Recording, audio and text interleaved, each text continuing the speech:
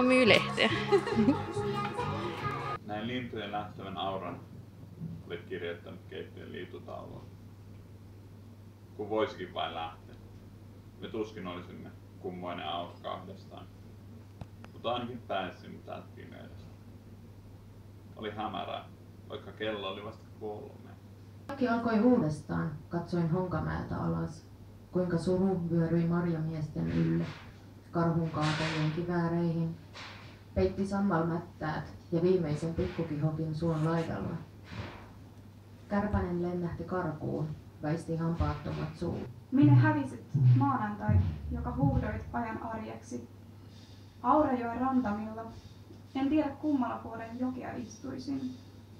Tässä voi tehdä kaikkea kivaa. Mitä minä vastaan, Alina? Alina, katsotko iltaisin, kun syttyy ensimmäinen tähti? Mistä sitä katsot? Hän olisi tarkistanut sen, kun meni sitten lauantaina kokoukseen ja kertoi, että hei, tässä on tällainen tyyppi, että löysin, että hän tulee tosi mielellään, mutta että hänellä ei ole kansallisuutta, että kai se nyt on ok silti. Ja siinä oli semmoinen vanhempi vaalilautakunta täti sitten katsonut häntä hyvin, hyvin pitkään ja kysynyt, että et sä löytänyt ketään suomalaista?